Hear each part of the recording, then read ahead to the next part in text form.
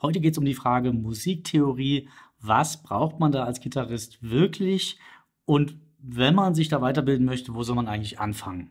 Ich nenne dir in diesem Video die 10 meines Erachtens wichtigsten Themenbereiche der Musiktheorie, die man zumindest als fortgeschrittener Musiker drauf haben sollte, und sage dir auch, in welcher Reihenfolge ich die Themen angehen würde. Bleib dran.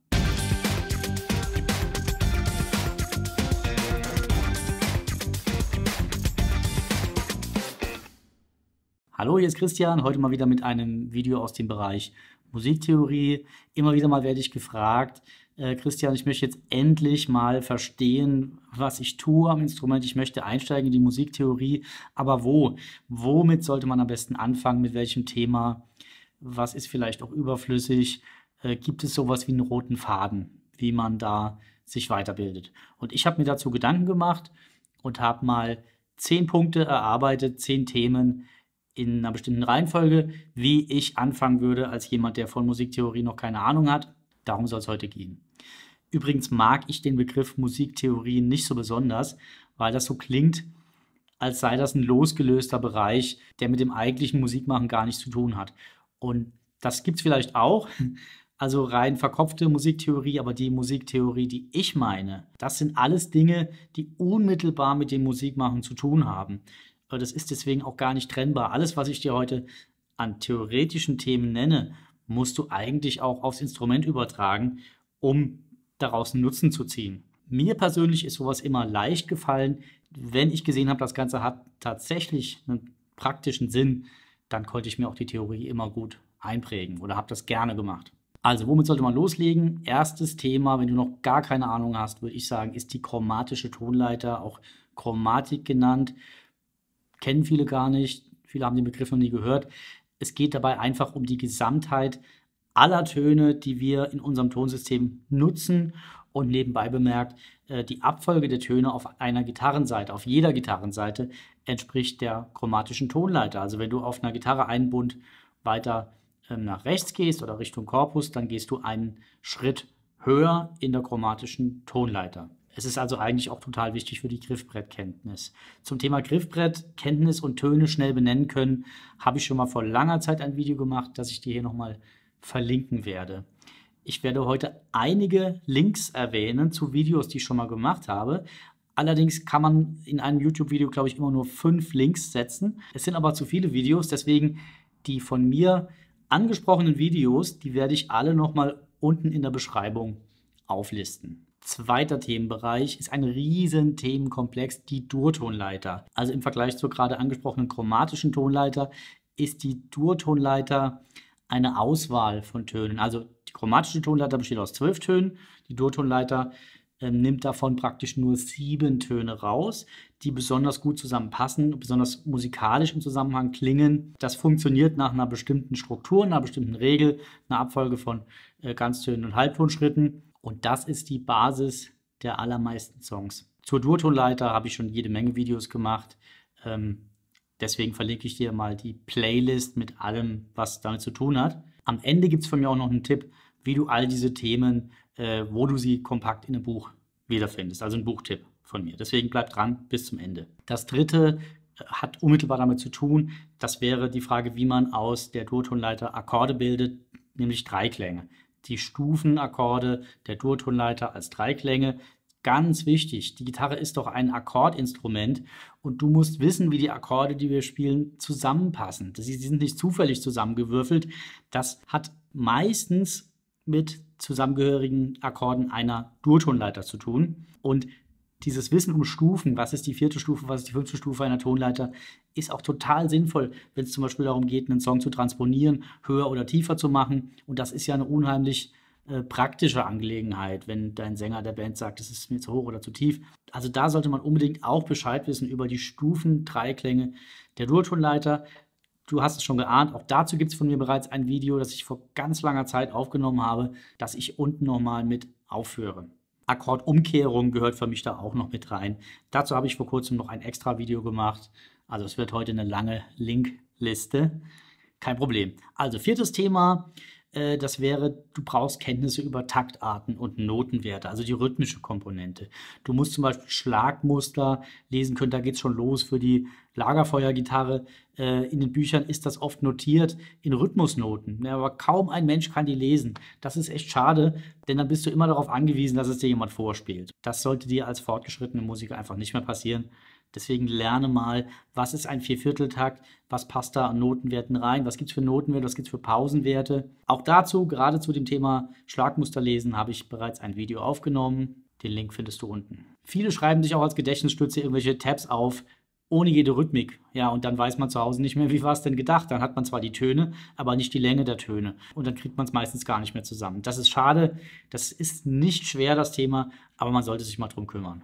Das 5. Thema wären Tonarten, heißt praktisch die Durtonleiter, wie man die von jedem Ton aus bildet, der chromatischen Tonleiter, also auf jeden beliebigen der 12 Töne kannst du eine Durtonleiter bilden und also auch im Kopf ohne Instrument, wie heißen denn dann die Töne? Was gibt es da für Regeln? Da kommen die Begriffe Vorzeichen und Versetzungszeichen dazu. Spätestens hier wäre es vorteilhaft, wenn auch nicht unbedingt nötig, Notenkenntnisse zu haben. Von mir gibt es einen 10-wöchigen Noten-Crashkurs für alle Gitarristen, die mit Noten bisher noch gar nichts zu tun hatten, egal ob Anfänger oder Fortgeschrittene. Ich zeige kompakt in einem Videokurs, der 10 Wochen geht, wie man eine Melodie nach Noten spielt und alles, was dranhängt. Natürlich dann auch die Notenwerte, die Tonarten und alles. Das nur nebenbei, wenn du tiefer in das Thema Noten einsteigen willst, schau dir mal meinen Videokurs an. Das 6. Thema, ganz wichtig, sind die Intervalle, also die Abstände zwischen 2 Tönen. Das sollte man wirklich im Schlaf beherrschen. Klar, man kann es auch beherrschen, ohne die Intervalle benennen zu können, aber es ist einfach ein Vorteil, den du hast, wenn du 2 Töne hörst und kannst den Abstand erkennen, benennen und kannst es auf dem Instrument auch umsetzen. Dazu habe ich schon eine 3-teilige Videoserie gemacht zum Thema Intervalle lernen für Gitarristen. Auch dazu den Link unten in der Beschreibung. 7. Thema, praktisch Stufenakkorde Teil 2. Man kann nicht nur Dreiklänge bilden, sondern auch Vierklänge. Dadurch hast du noch andere, interessantere Akkordmöglichkeiten. Major 7 Akkorde, Moll 7, Dominant Septakkorde, Moll 7 B5 Akkord. Kommt alles in der Praxis vor und du kannst es in den Stücken nicht verstehen, wenn du es vor dir siehst, wenn du die Stufen-Vierklänge nicht gelernt hast. Und um das dann in die Finger zu kriegen, empfehle ich dir das Drop-2-System, mit dem du jeden Vierklang an jeder Stelle des Griffbretts spielen kannst. Auch dazu habe ich schon mal ein Video gemacht, das ich dir unten verlinken werde. Das 8. Thema, das hängt damit so ein bisschen zusammen, wäre die Akkordsymbolschrift zu verstehen. Dass du einmal in der Lage bist, jedes aufgeschriebene Akkordsymbol verstehen und umsetzen zu können. Meinetwegen, du hast einen A-Moll Major 7 Akkord oder einen B13 Akkord. Das solltest du dann langsam mal lernen. Was hat das Ganze zu bedeuten? Das folgt einigen ganz einfachen Regeln. Auch dazu habe ich ein Video gemacht vor ein paar Jahren, in dem ich dir erklärt habe, wie die Akkordsymbole funktionieren. Und du kannst natürlich dann auch andersrum einen Akkord, den du vielleicht dir ausgedacht hast oder den du findest auf dem Griffbrett, den kannst du dann auch benennen und analysieren. Auch wichtig. Gerade wenn es um Kommunikation zwischen 2 Musikern geht, dass man weiß, worüber man redet. Als 9. Thema würde ich mal den Quintenzirkel mir vornehmen. Auch dazu gibt es bereits ein Video von mir. Der Quintenzirkel macht dir einfach einiges visuell klarer, Verwandtschaften zwischen Akkorden zum Beispiel. Und es ist einfach ein gutes Werkzeug, um alle möglichen Dinge in allen Tonarten zu üben. Das kommt auch in meinem entsprechenden Video vor. Wenn man das System, wie man eine Tonleiter bildet, verstanden hat, also die Tonarten, Nummer 5 war das, dann ergibt sich der Quintenzirkel fast daraus. Aber es ist eine gute visuelle Darstellung der Tonarten. Also man sollte es auf jeden Fall auch mal gesehen haben. Und das 10. Thema, das wäre dann wieder was sehr Umfangreiches, das sind die Modes, deutsch auch Kirchentonarten genannt. Hier geht es eigentlich darum, dass man für Improvisation und für Songwriting noch weitere interessante Klangfarben zur Verfügung hat, ohne großen Mehraufwand, denn die Modes stecken in der Durtonleiter schon drin. Man muss nur wissen, wo sie stecken und wie man sie zum Ausdruck bringt. Das ist auch ein Thema, das immer wieder für viel Verwirrung sorgt. Deswegen habe ich dazu schon jede Menge Videos gemacht. Ich verlinke dir mal meine ganze Modes-Playlist. Ja, das wären die 10 ersten Themen, die ich angehen würde, wenn jemand mal praxisbezogene Musiktheorie aufarbeiten will. Also wir sind hier noch nicht mal über die Dur-Tonleiter hinausgekommen. Es gibt ja noch ganz andere Tonleitersysteme wie melodisch Moll oder harmonisch Moll. Aber das würde ich alles viel später lernen. Erstmal all das, was ich dir heute genannt habe. Und ich hatte ja gesagt, ich möchte noch ein Buch empfehlen, in dem das alles vorkommt. Alles, was ich angesprochen habe, gibt es in einem Buch und da steckt noch viel, viel mehr drin in diesem Buch. Das heißt, die neue Harmonielehre Band 1 von Frank Hauenschild. Auch dazu gibt es von mir einen Link in der Beschreibung. Mit diesem Buch habe ich auch teilweise diese Dinge gelernt. Es ist ein sehr gutes Standardwerk, die neue Harmonielehre, um das Ganze mal übersichtlich und gut strukturiert zu lernen. Das war's zum Thema Musiktheorie von mir. Hast du eine Frage aus diesem Bereich oder gibt es irgendein Problem oder eine Sache, die du nicht verstehen kannst aus dem Bereich Musiktheorie, dann schreib mir das mal unten als Kommentar. Vielleicht kann ich dir mit einer kleinen Antwort schon weiterhelfen oder vielleicht mache ich sogar ein Video dazu.